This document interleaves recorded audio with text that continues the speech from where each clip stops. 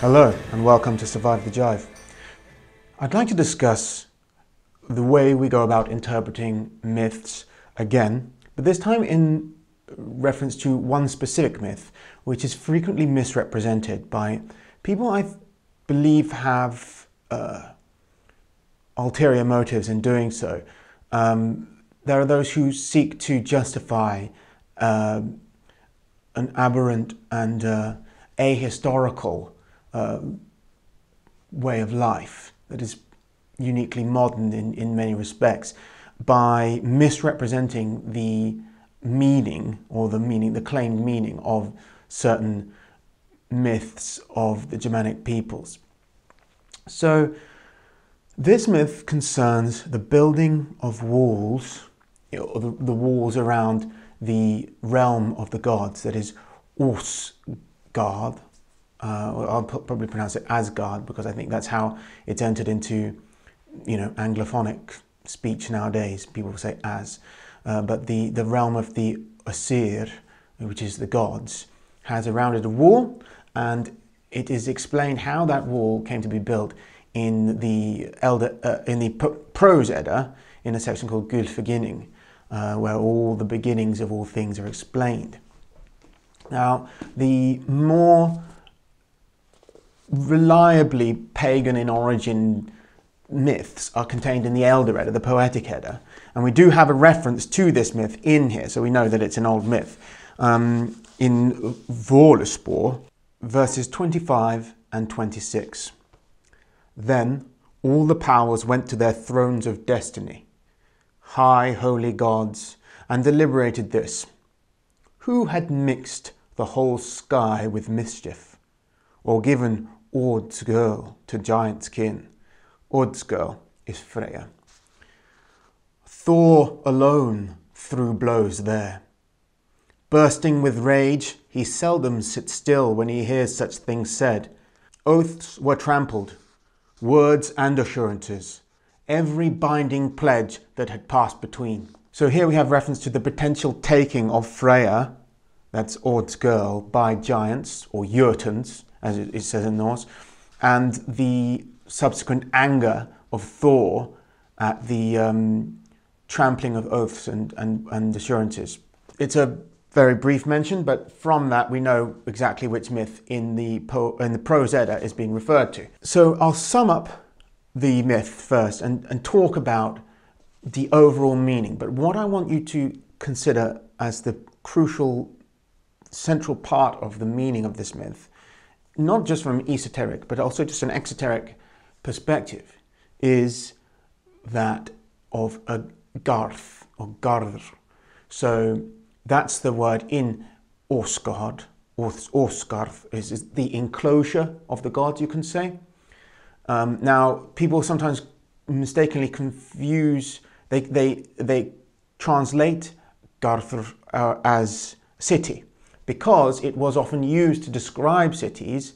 For example, Constantinople was known by the Norse as Miklagarth, and that's translated as great city, which isn't a bad translation, although the word garður, or gard as it's anglicized, does not mean city, actually. It means an enclosure. But all medieval cities had walls around them, enclosing them.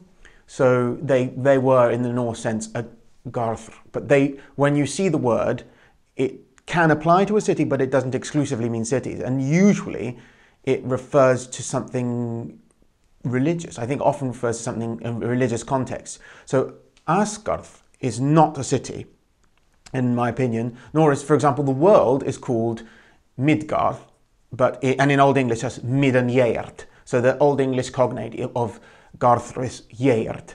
It's an enclosure, a measured out part of space. And what we know from the archaeological record of the temples, as I said in the Anglo-Saxon paganism video, is that they all had this kind of fence around them. You see the same thing with the temple of Uppsala, which is described as having had a golden chain around it, and that demarcates the sacred space from the profane space, which is a perspective on religious worldviews elucidated by the scholar of or religions, that is Mircea Eliade. I highly recommend you read his work because it helps you to understand this worldview. There are other myths as well where this is important. For example, Frey, the god Yngvi Frey, he woos Gerther, or Göther, who his name becomes the modern name Gerda in Swedish, or Gerda in German. Now this whole myth needs to be understood in the term of him acquiring the sacred space. Like it's an essential part of their worldview. And even in the beginning of all things, Odin makes the world with his brothers from the sacrificed giant Ymir, and by killing this Jotunn, and the blood drowns most of the other Jotunns, and then by removing the previously dominant Jotunns from the cosmos, it opens the path up for an era of the gods and of the men, a new age, which we currently dwell in. But the three brothers are called Odin, which is like divine frenzy, that means. Vili, meaning will, as in willpower, and Vi, which is cognate with Old English Weo, which is the sacred space. It can mean an idol or usually a sacred space. So you can see it as meaning that the three features, the three elements that needed to be in place for the foundation of a holy order and a new age were willpower, the divine frenzy, and sacred space enclosed. So once you understand the sacred significance of the term Gard or Garðr, this, or Gerd, the same word really, is all, then you can understand the significance of these walls being built around Asgard, Asgard. So the myth in question is, as outlined in Gylfaginning in the Prose Edda, takes place early in the history of the cosmos after creation, and Asgard does not currently have walls, yet it needs to be protected from the threat of invasion from Jotunn. Giant isn't necessarily a good translation of Jotunn. I think it was Jackson Crawford who used the term anti-gods as a translation. In many Indo-European religions, the gods have an adversarial race who are very similar to them in all respects, against whom they're fighting for various reasons, competing over resources. This likely reflects an original component of Indo-European religion, which in Germanic religion manifests as a Jotunn os dichotomy. But anti-god makes sense because they share similar powers. Both the gods and the Jotunn, they have, a divine wisdom. They have wisdom from primordial times, and the Jotunn are primordial. In fact, they may precede the gods. It is only from the body of a Jotunn that Odin and his brothers are able to create the ordered cosmos. So the Jotunn are in some respect part of the pre-ordered chaos of the initial primordial universe. So they are certainly powerful and formidable enemies of the gods. And in many ways they are the same as gods. They appear to be equivalent in power.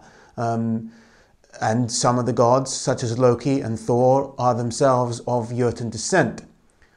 But it doesn't seem any of the Jotuns are of god descent, with the exception of those that descend from Loki, and there's some question as to what part of Loki's ancestry is from the Asir, since it is known he's part Jotun. But anyway, they need to protect themselves, and in this sense the Gard enclosure is a protective military fortification that needs to be built around Asgard, which is an enclosure without military fortifications. to protect the people there within, the gods within. But they are discussing how to build it. It's a great work that needs to be done. Just as they're discussing it, they are approached by a mysterious figure who does not identify himself, who offers to build the walls for them in just 3 seasons, which would be fantastic for the gods. He asks, however, a price which is far too high for anyone to agree to pay. Yet the gods agree to his terms because he says he will not have to pay them a thing if he fails to complete it within 3 seasons. They consider that it is impossible for this individual to complete the work in such a short time, and so even though it is impossible for them to honor that deal, they can accept it. They could not possibly honor the deal because it required that he was given the sun, the moon, and the hand in marriage of the goddess Freyja. Now, all 3 of these things are essential for the functioning of the ordered cosmos. They cannot do without them. There existed in the Norse psyche an anxiety about the vulnerability of the sun and the moon, as is evident from the myth of Ragnarok, when the sun and moon will be swallowed by the wolf, Fenrir, who is Loki's son. And these are themselves associated with deities. When those disappear, that marks the end of the world and the twilight of the gods, the Gotterdammerung in the German, they say. This is what Ragnarok is about, the end of the world and the end of the rule of order, the established rule of the gods.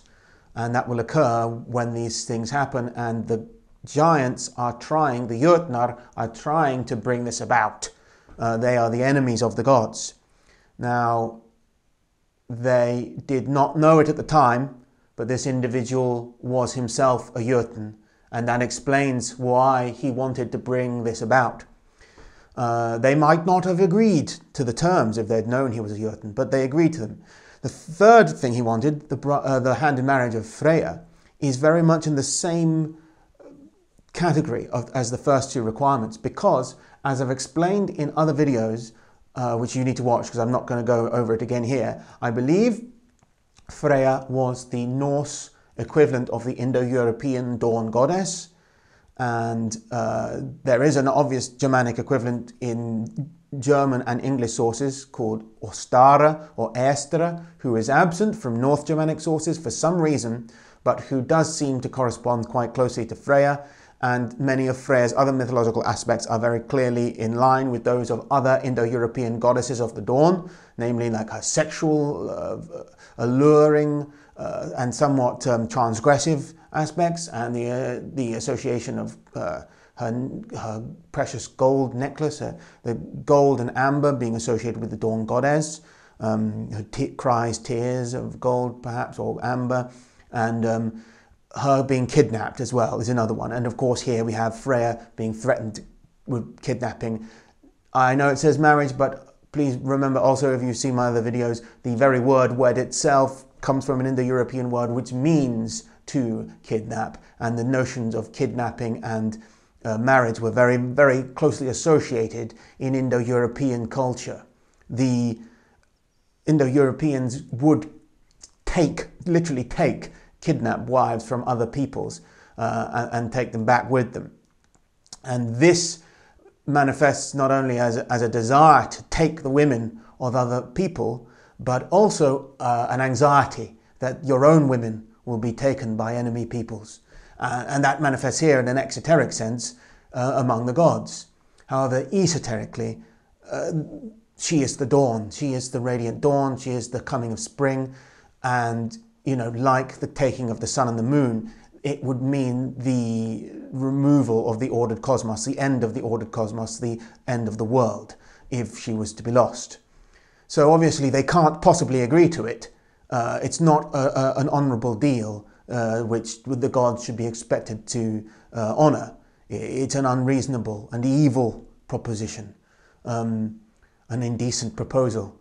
But they accept it because they just don't think it can possibly be done. However, this crafty individual also negotiates that he shall be allowed the use of the god stallion Svadilfari, And that stallion enables him to complete the work in record time. And the gods are dismayed to see that he can cart huge loads of rocks from the quarry with the aid of their stallion. And it looks like he will easily complete the walls within the 3 seasons, which would of course mean disaster for the gods. So they call upon Loki Laufeyson, who at that stage is not an enemy of the gods. He is one of the gods at that earlier stage in the chronology of the gods' myths.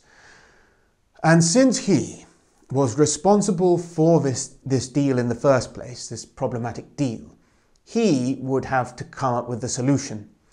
And that is a common pattern in the myths in the earlier part of the chronology, before Loki is banished to hell to be punished there until Ragnarok for his misdeeds. But here he solves the problem that he created and takes the form of a mare and then distracts the stallion Svadilfari sufficiently that the mysterious figure is unable to complete the work in time, and he doesn't therefore get what his side of the deal. And as a result, he becomes very angry, and his disguise slips, and the gods realize he is a Jotunn, an enemy within the gates, and they call upon Thor, who, having been battling giants in the east, comes to Asgard and smashes the skull of this mischievous Jotunn with his hammer Mjolnir. And that would mean peace and order. There's another part of the story, though. When distracting the stallion Svadilfari, it mated with Loki, who was in the form of a mare, such that he became pregnant with a foal, and that foal was born, and it was the fastest horse ever. It had 8 legs, which symbolize its exceptional speed. And this young foal stallion was called Sleipnir, and it was given by Loki as a gift to Odin.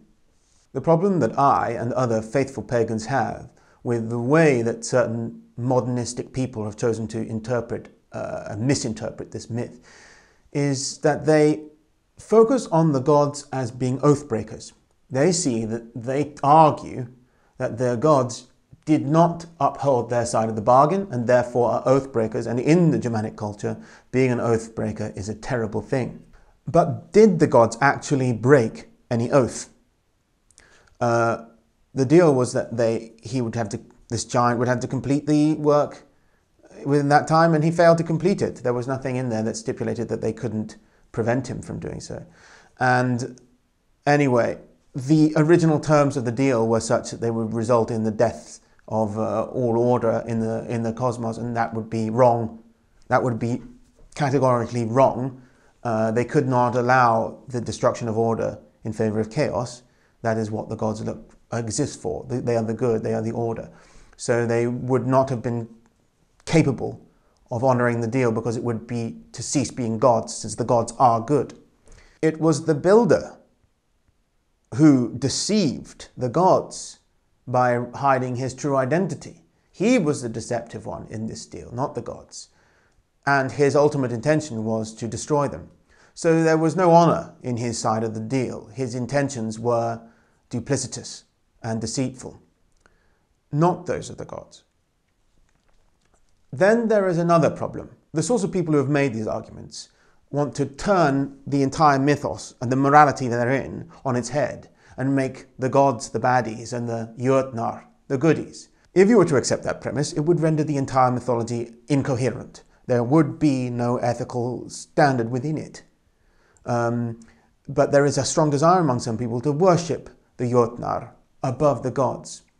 I disagree very strongly with these people, and I think they've been misguided. Some of them, I think, do so quite innocently. They've been misled, and I try to persuade them otherwise. But I think others are fully aware that they are agents of chaos and that they are promoting a chaotic worldview in which is the spirit of the age we now live in, because they don't want to see a re-establishment of divine order in any respect, because they're against it. And it's these same kinds of people who also misinterpret another part of the myth, which is Loki's role. They sympathize with Loki above the other gods, these kinds of people, because they identify him as an other and a transgressive person who fails to uphold the values of order. And they themselves are transgressive against the eternal laws of nature and of the gods. So they identify with Loki for all the wrong reasons, not for any of the nobler aspects of his character that do exist in the earlier myths of the chronology, but more for his overall character as an enemy of the gods. It's highly transgressive. And these kind of people will often identify with some kind of LGBT thing, one of these like letters of the modern ideology of gender and sexuality, which is so popular at the moment for various reasons. They will argue that Loki, turning himself into a female horse and becoming impregnated, is evidence that he is either a homosexual or a transgender, or someone who would literally, in a literal sense, transgender means to change gender. And in that sense, unlike the people who call themselves transgender, Loki really is transgender because he actually changed his genders. Literally, he transformed from a male being into a female being and then back into a male being, which is something mortal can't do. But when they mean transgender, they don't just mean literally change gender. They mean conforms to this modern ideology of identification with the outward signs of gender within a culture. And they equate that to a metaphysical transformation from spiritually male to spiritually female or something like that. But that's not what's happening at all.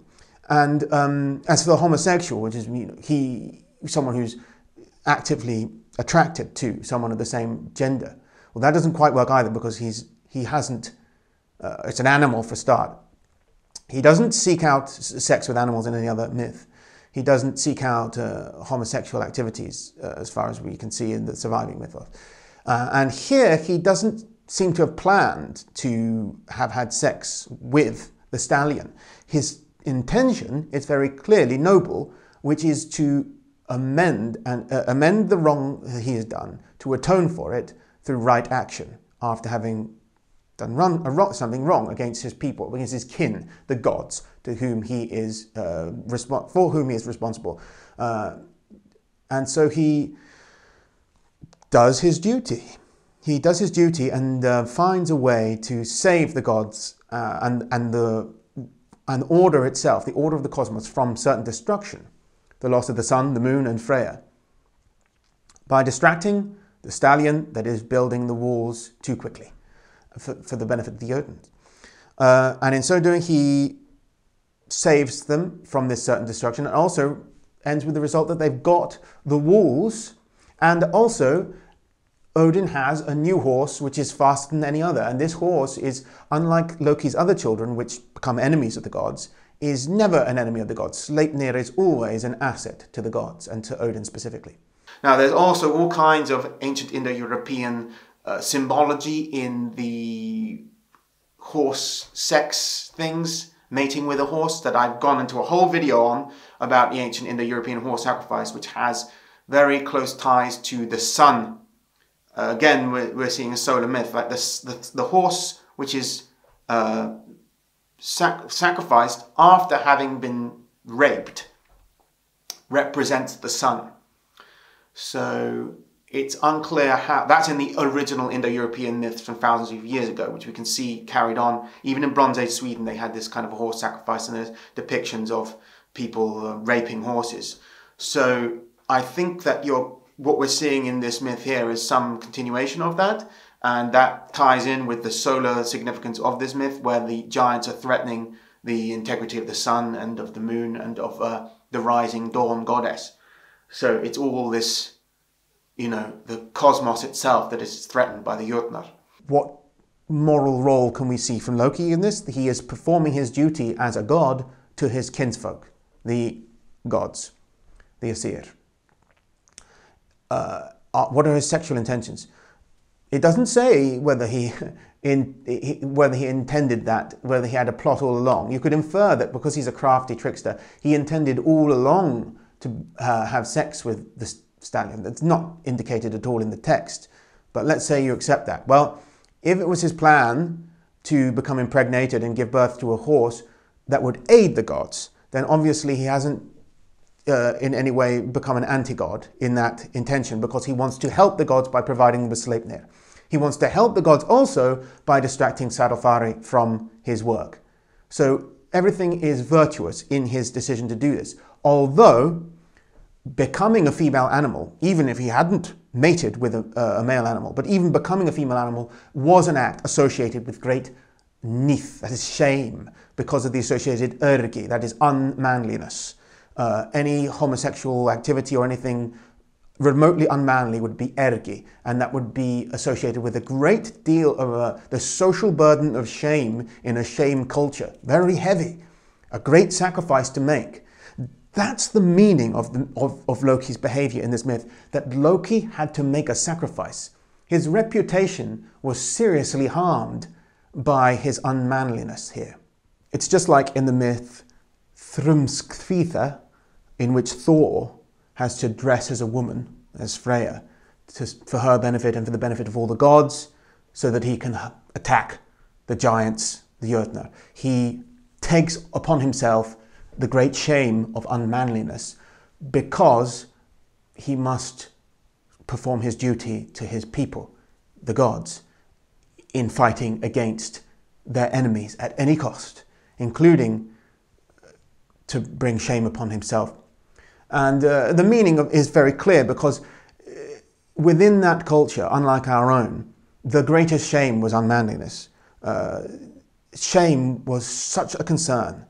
Nith is, even if you go to their equivalent of hell, what they call hell as well, the being, the serpent in hell that hurts you is called the shame striker, Nithugr, because shame is something that carries right down into the afterlife, in the underworld. Shame is the worst thing, but it's not as bad as failing to perform your duties to your people. That carries a greater shame even than unmanliness. Now you can understand what the meaning of Thor doing that was, what the meaning of Loki doing that was. It was to demonstrate that even the horrible shame of unmanliness, ergi, is not so great that you shouldn't be willing to take it on to yourself for the good of your people when the time comes. Therefore, the morals within this myth aren't so complicated or nuanced as people like to pretend. There's a very clear message, exoteric message. Honor your people, perform the duties that you have for them as best you can. And what were the lessons of the gods here? These divine personalities. Well, they found a way to do what Donald Trump failed to do, which is he said he was going to build a wall and have the other side pay for it. Well, that's what the gods did. They had the Jotunn pay for it. And that's okay, because they are enemies of order. And so their responsibilities to the Jotunnar are not the same as those to their kinsfolk. They have the law of their kin, and they have to honor those oaths that are made. But it's not quite the same when you make it to an enemy, especially when the ultimate result is the elimination of all order and of your people, or gods, in this context.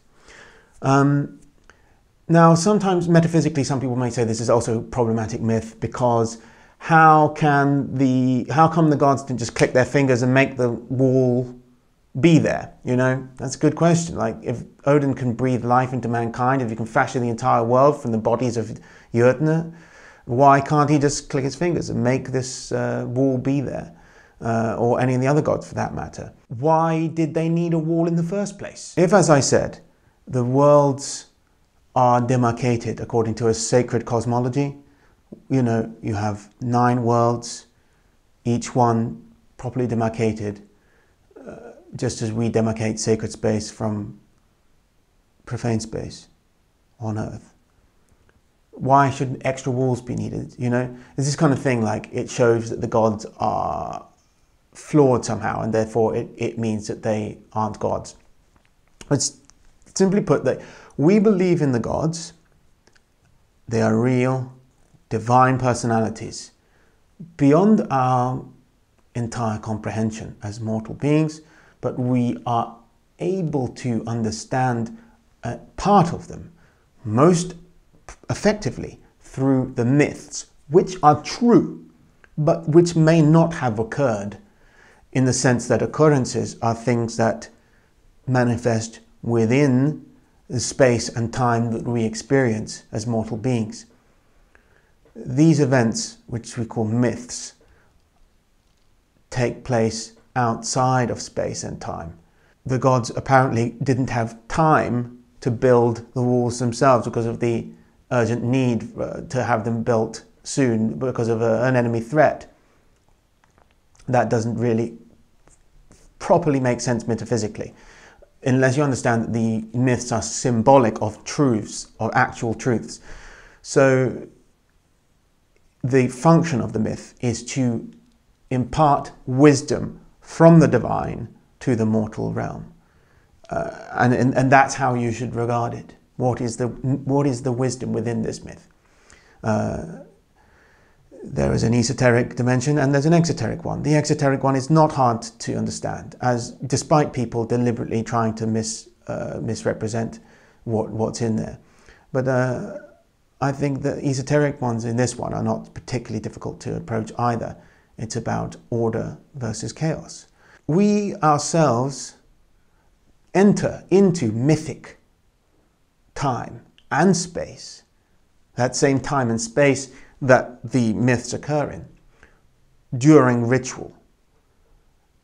Indo-European rituals, as they survive to us, are very, very concerned with the demarcation and measuring out of space, sacred space.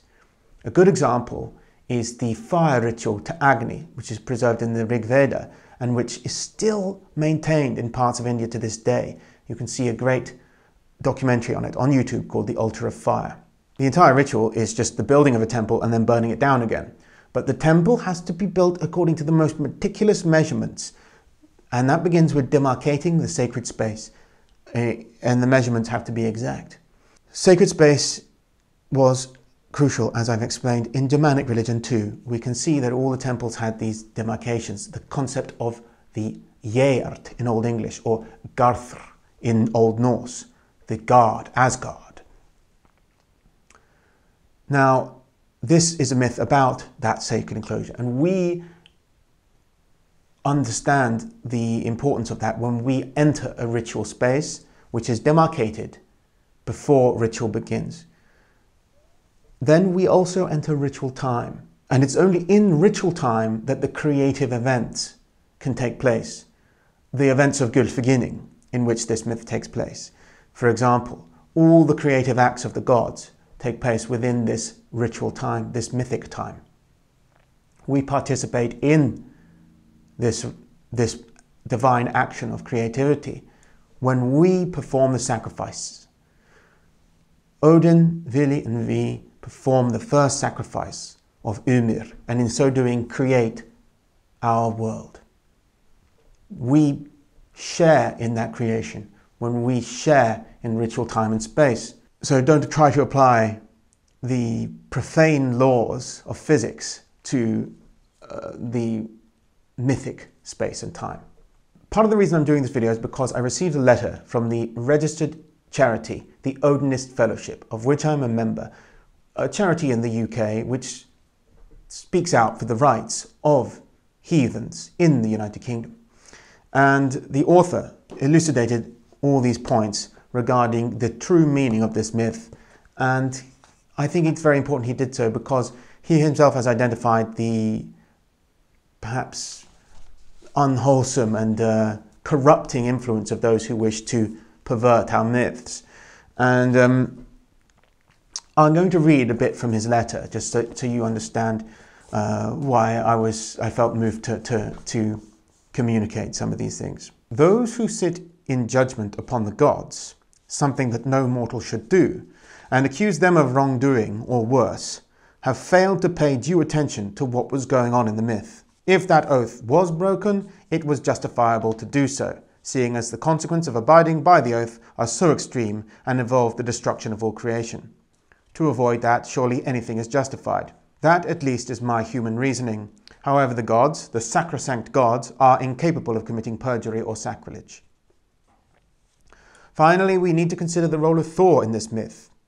He acts as the saviour of Asgard, returning from far away as soon as he is summoned to deal with the foe, and by the same token he merits the sobriquet of mankind's defender. Thor is utterly single-minded in his determination to stamp out the Jotunn menace. Thor has no love for them, he does not negotiate with them, nor does he aim to reach compromises with them. He knows instinctively that the giants are opposed to the natural order and thus to the folk, and so he gives them no quarter. In this myth, Thor represents a virtue within mankind, that of a clear and determined strength against the enemy of a people and for one's people. Yet all the gods in this myth act virtuously also, not just Thor. The crafty and, if you wish to say, duplicitous nature of the gods making this deal was all for the same ultimate good to which Thor strives, although they sought to achieve this through other means, because sometimes brute strength, like Thor represents, is not always the answer. And Loki, who I do not see as an evil figure in these earlier myths, these myths that takes place in Gylfaginning, was trying to achieve the same thing that Thor was trying to achieve, the safety and of order of the gods. It's only later that Loki becomes evil. And, you know, I've also seen people saying recently that they think Loki was not a god and should not, and he was never worshipped. Half of that's true. There's no evidence of his worship. I don't think he was worshipped exactly, but he was a god.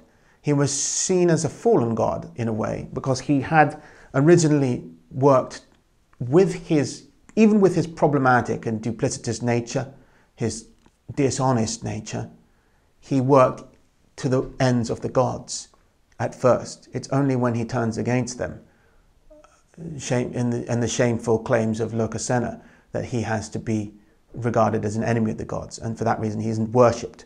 But he was a god, as much as he was a Jotunn. So I think in this myth as well, he has some positive aspects.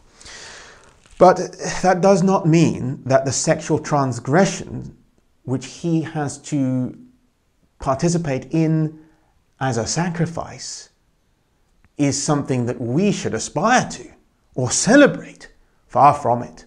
That is not what the myth is trying to communicate. Sacrifice means giving up something of value. In this case, his dignity, his reputation, his manliness was sacrificed in the name of a higher cause, the order of the gods.